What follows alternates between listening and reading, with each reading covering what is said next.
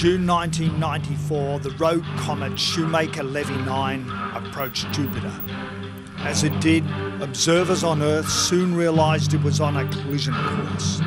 But what it did next was totally unexpected. It split into 23 sections, and one by one these flash impacted on the surface of the mighty Jupiter. Each flash-devastated area was the size of Earth. For the first time, modern man had witnessed a comet collide with a planet. Had mankind witnessed just such an event in the past? Could it happen to Earth in the future?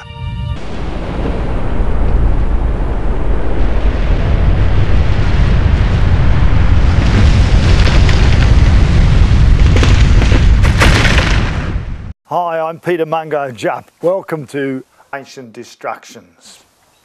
Now, around the world, archaeology is a hotbed of mystery. Whether you go to South America, Africa, the Syrian plains, you find abandoned civilizations, civilizations buried under rubble. You've got to ask yourself, what happened to these civilizations? Now, some say tsunamis, perhaps volcanoes, massive continent-wide earthquakes. Harvey Weiss, the eminent archaeologist working in Syria, believes that rapid climate change and dramatic weather caused the abandonment of civilizations. Even comets and meteorites are mentioned. Certainly with the demise of the dinosaurs, this has been blamed. But what about in later arenas? Perhaps 4,000 or 5,000 years ago. Did something like this happen on a smaller scale? Certainly we don't see it today. Now we're going to take a fresh look at archaeology, and we're going to find out what happened. Why did these people disappear?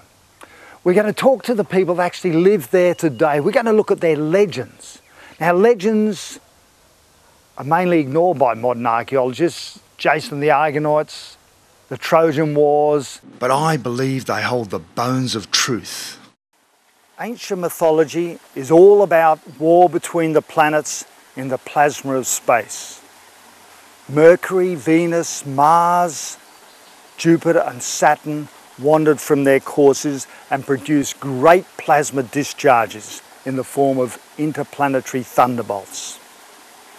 Earth too was involved in this war, and great destructions occurred amongst mankind. There seems to have been a period of chaos in the solar system when cosmic lightning changed from one distinctive configuration to another. Now, these patterns have been observed in recent years in high-energy plasma labs. They've also been seen in deep space. They're not the puny sparks that we call lightning today. Throughout the world, our prehistoric ancestors put in a prodigious amount of energy into carving the thunderbolts of the gods, as they were called, into rock faces. It doesn't matter where you look, whether it's in the Americas, in Australia, in Europe, in Asia, the same patterns are to be seen. And most importantly, those patterns are reproduced in the highest energy electrical discharges on Earth in plasma laboratories. Those same images are also produced by computer modelling of those high energy plasma discharges. It's been said that extraordinary theories require extraordinary evidence.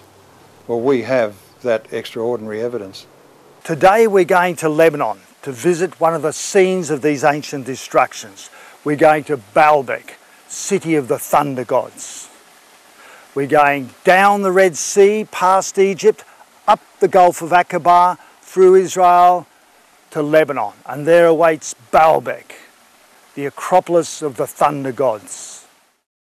I'll see you there. We have these huge blocks, and I can't even slip the wedge between these joints. And yet they're huge and vast and stretch for at least 90 metres each side. This is the largest block in the world. It's colossal. Look at that, 4.5 metres high, 25 metres long, weighs over 1,000 tonnes. How would you move this block? Now, there are two mysteries of Baalbek. Firstly, Who built this gigantic city with its huge blocks?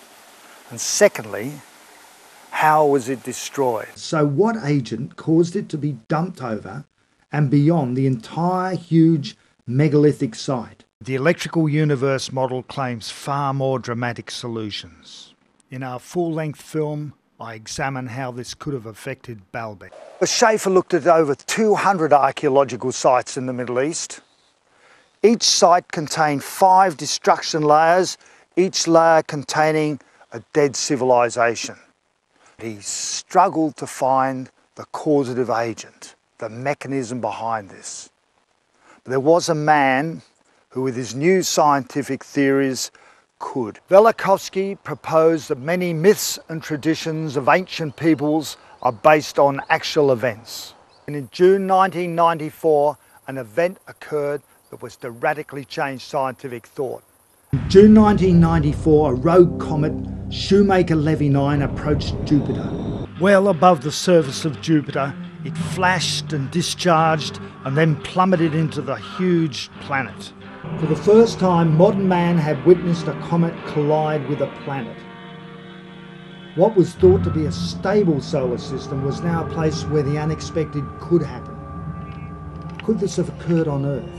Had mankind actually witnessed such an event?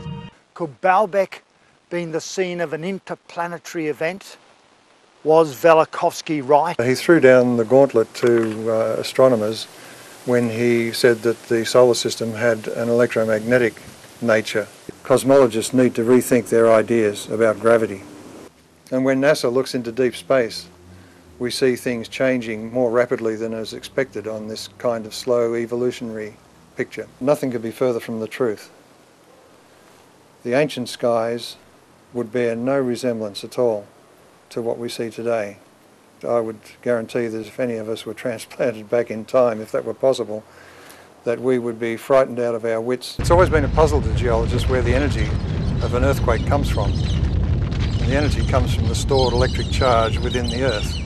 Homer told how mighty Zeus, or Baal as the Phoenicians knew him, cast thunderbolts on the earth and tumbled the walls of Troy with his earthquakes. All these initiating priests danced around the altars, chanting frantically and cutting themselves with knives. Sexual acts by both male and female temple prostitutes were understood to arouse Baal. During the Roman period, it was like orgies temple. These people lived in fear of earthquakes and thunderbolts. Baal shattered the earth. Let's draw together these disciplines, these different sciences, archaeology, history, mythology, compare them, and if we do that, we'll get the answers we seek. The age of cataclysmic evolution and the mechanics of the chaotic solar system have arrived. What happens on planet Earth today is nothing as compared to events of the recent past. Join us as we seek the truth.